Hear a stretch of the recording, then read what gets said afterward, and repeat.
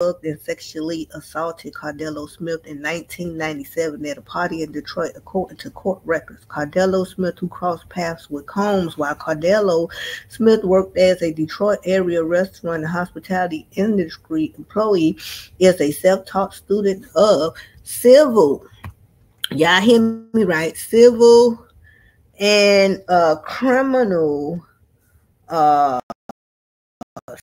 statutes, and is serving an unrelated sentence in jail right now. Yeah, let's put it on here right quick. Yes, indeed. Let's talk about it. He's actually serving an unrelated sentence at Ernest C. Brooks Correctional Facility in Muskin Heights. Cardello Smith goes way back in history with Combs, who recently told Metro Times Cardello Smith produced prison faculty information revealing Combs' name logged into the visitation record. So his name is logged into the visitation record. So Combs tried to visit this man. Yeah, he tried to visit him. Yes, he did. They go all the way back. You get what I'm saying? And he also alleges, he told that, he offered him $2.3 million to dismiss the suit, but Cardello Smith rejected the offer, said ain't so, you guys. And guess what? Guess what else they're saying about Puff Daddy Love? They saying that he didn't even show up. He didn't show up. He did not show up to the hearing.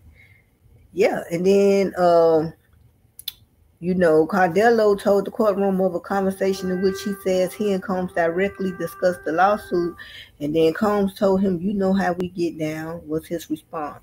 Then proceeded with action instead of accepting an out-of-court settlement. He said, "You know how we get down." Yep. He named him as Sean Diddy Combs. Diddy run the city, among other nicknames, generated hundreds of thousands of social media views. Damn, and he said, just remember, they made Cassie look crazy until she produced receipts. This default judgment award is one of the biggest that was awarded to a person who doesn't have a lawyer and is incarcerated. This has made history, you guys. This has made history. Hey. Damn it, Diddy. With the world, killing me softly with her song, killing me softly with her song. Yeah. And I'm out of here.